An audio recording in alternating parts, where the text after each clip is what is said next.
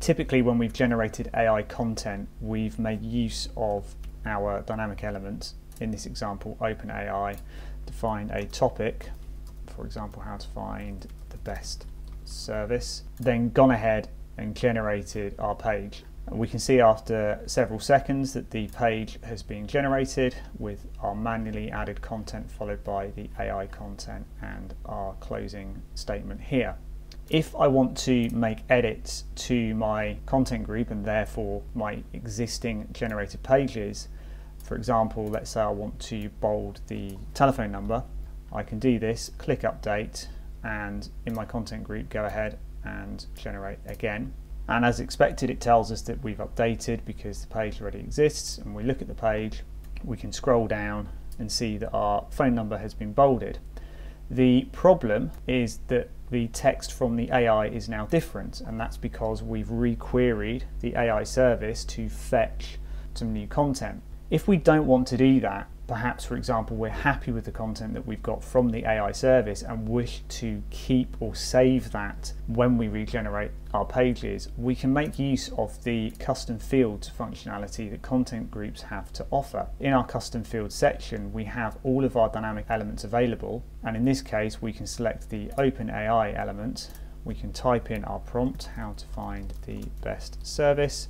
make any other changes to the settings as applicable and click insert. You'll notice that the dynamic element shortcode is now populated here, and we can go ahead and give that a key name. In this example we'll call it AI_content. We can reference this data in our content group, so instead of having a OpenAI or other AI dynamic element, we can delete that and instead go ahead and add the custom field dynamic element that comes with Page Generator Pro. You'll see here that it says we need to define a meta key in the blocks settings, and this must match the meta key that we've got here. So in this case AI_content, we'll paste that there, we'll click on update, and we'll go ahead and regenerate our content. And again, after several seconds we have our generated page with the applicable content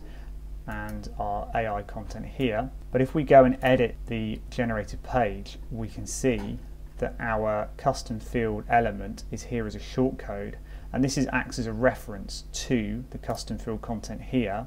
and we can see that the OpenAI or whichever service we use, the data from that is stored in this value here.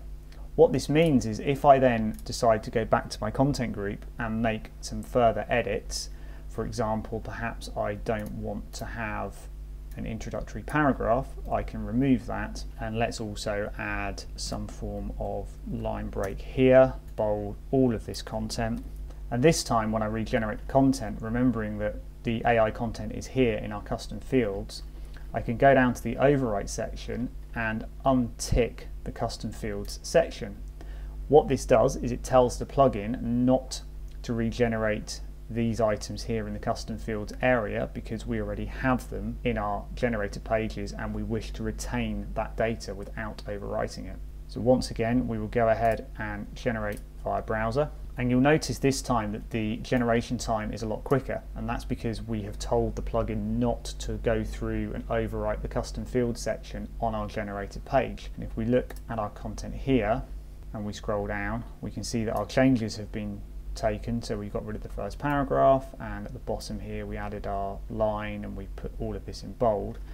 But most interestingly, if we edit this page and review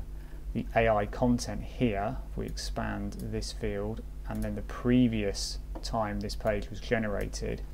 we'll notice that the content itself is the same. So we have the same heading, how to find the best bathroom design and planning, do your research, consider your lifestyle, etc. And this is a great way of retaining AI generated content should you wish to then go back and make changes to your existing generated pages.